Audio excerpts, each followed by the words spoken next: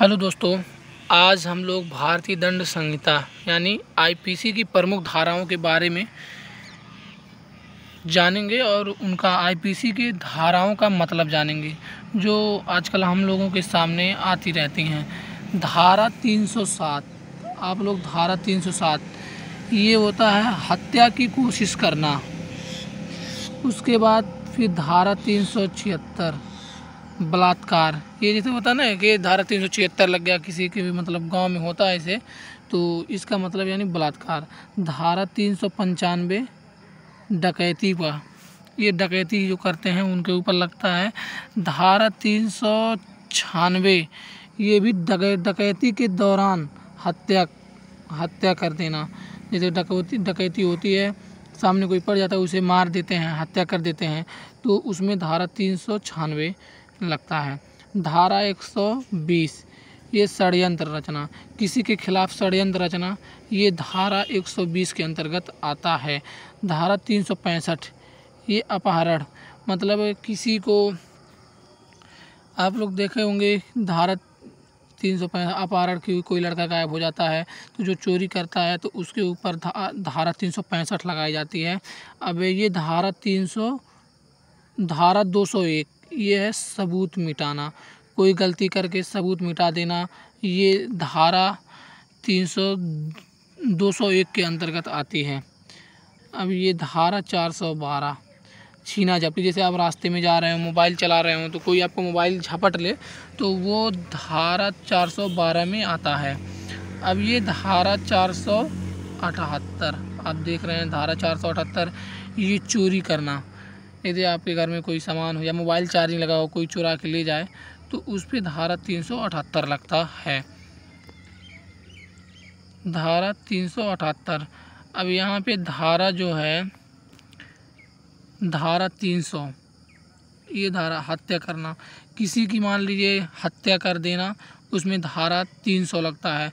धारा 309 ये क्या है, जैसे आत्महत्या की कोशिश, अपने आप स्वयं।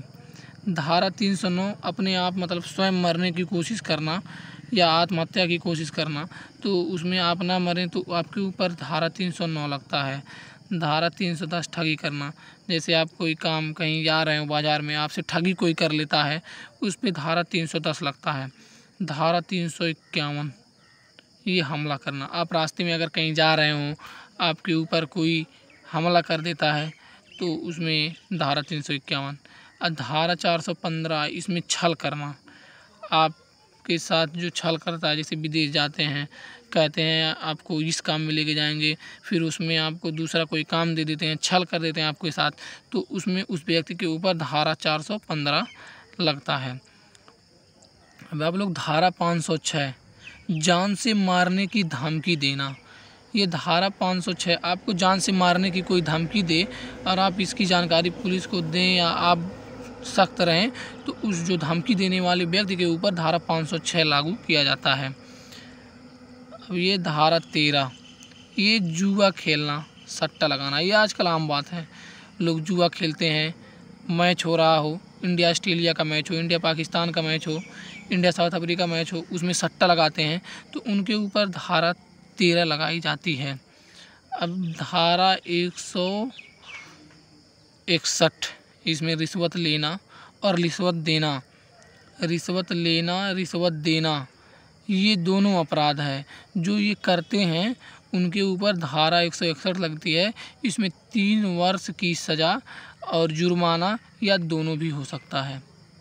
अब धारा 171 क्या है, धारा 171 चुनाव में घूस लेना और घूस देना, जैसे प्रत्याशी जो है चुनाव में घूस देता है और मतदाता लेते हैं तो ये दोनों धारा 171 के अंतर्गत आएंगे और इसके मुजरिम होंगे। वर्ष 1 साल की सज़ा और इसमें जुर्माना दोनों भी हो सकता है। अब धारा 177 सरकारी कर्मचारी, धारा 177 इसमें सरकारी कर्मचारी को या पुलिस को गलत सूचना देने पर आपके ऊपर धारा जो है 177 लगती है।